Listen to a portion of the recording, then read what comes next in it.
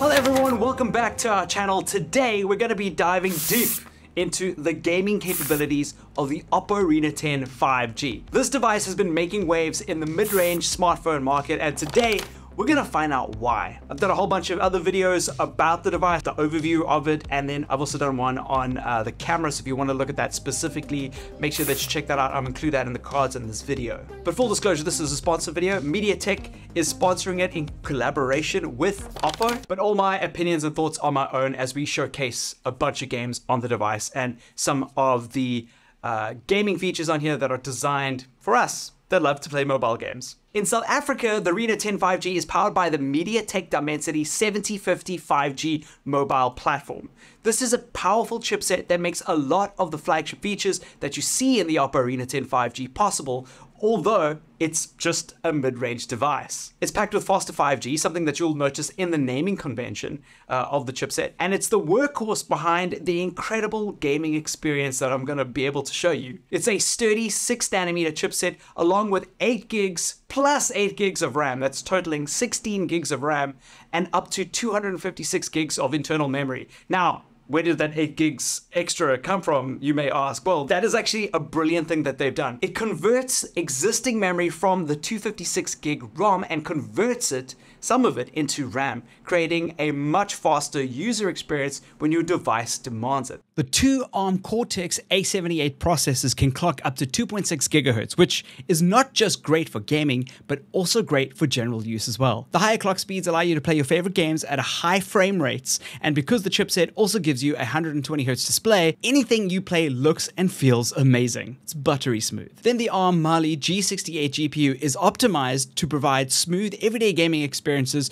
with more stable FPS in-game while providing you with exceptional power efficiency. This configuration is more than enough to run today's most popular mobile games like the ones that we're going to be trying out in this video with little to no issues. Really like the back of this thing. Oh, I really like the texture on the back of this phone. Oh, so nice. When it comes to gaming, the Reno 10 5G holds up really well for casual gamers. You'll appreciate the ability to play heavy games at ultra frame rates with HDR graphics. However, there is thermal performance that may become a concern after extended periods of time. The Reno 10 5G features a large 6.7-inch AMOLED screen boasting an impressive 93% screen-to-body ratio. Having a screen ratio like that is really important because it means that you are way more immersed in the game that you are currently playing. The phone's refresh rate sits at 120 Hz, offering smooth gameplay and quick response times. And for those of you who are in the know, some games like Wild Rift do support 120 frames a second, and you want to be able to get that. So you can actually push the frames more over the graphics if you'd like, so that you get better performance. 120 Hz does also make the phone feel a lot snappier, and that frame rate is usually only expected to see in proper flagship phones. The MediaTek Dimensity 7050 is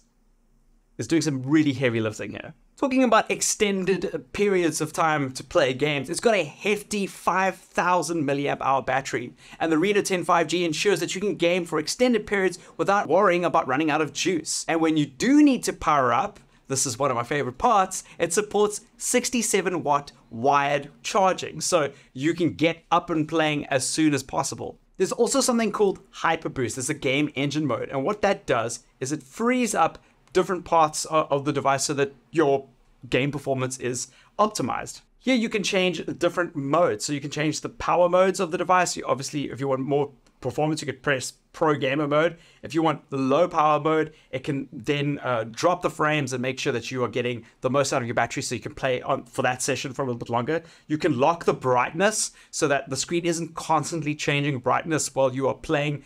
Again, games like Wild Rift, that's really annoying because, you know, sometimes seeing your opponent depends on the brightness of your screen. It's got championship mode. Now, this is super interesting. What it does here is assumes that you're in a massive tournament, right? And because of that, it can lock off different things. So blocks calls, it blocks any of the virtual buttons, you know, the swiping buttons. If you have to do like navigational gestures, it can completely block those. It blocks any alarm that is going off on your phone, which is really cool. And then it literally pushes your performance improvement. So it will then stable the refresh rate, It gives you the ultimate touch experience, so that's your touch sampling rate. It makes sure that when you engage with the screen, it's gonna respond in milliseconds faster, the most that the phone can possibly do. It literally pushes your phone to the max, just assuming that you're in a championship. Also, if you are a gamer that's creating content, this is a really good mode to do as well, because you can screen record from here, you can screenshot if you've done something that you want to share on social media, you can set up an orientation lock,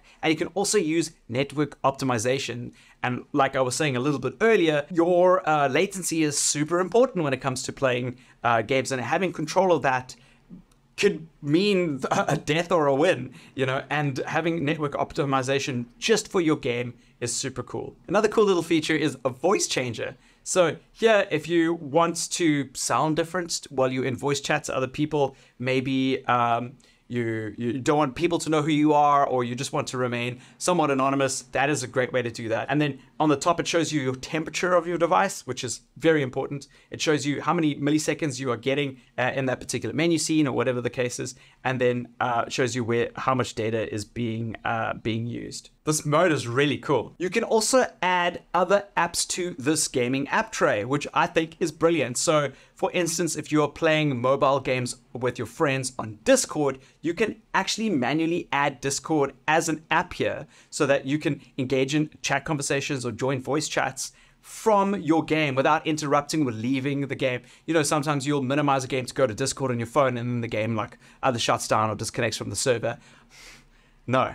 You can have it literally as an overlay while you play. In conclusion, while the Reno series isn't specifically marketed for gaming, the Oppo Reno 10 5G proves that it's a really strong contender in the mid-range segment for gamers. It offers solid performance, a great display, and a long battery life. And if you're a casual gamer looking for a reliable device that won't break the bank, the Oppo Reno 10 5G could be a really great choice for you. MediaTek really made a great chip with the MediaTek Dimensity 7050. It has so many amazing features, making it a great option for gamers. The fact that you can have dual SIMs, where you use the data from SIM 1 for gaming and SIM 2 for calling, is also a great feature, as you will never use your data accidentally, and with Wi-Fi 6 or 5G, you will have a lightning fast connection no matter where you are. Thank you so much for watching this. If you found this video helpful, don't forget to hit the like button and subscribe for more tech videos.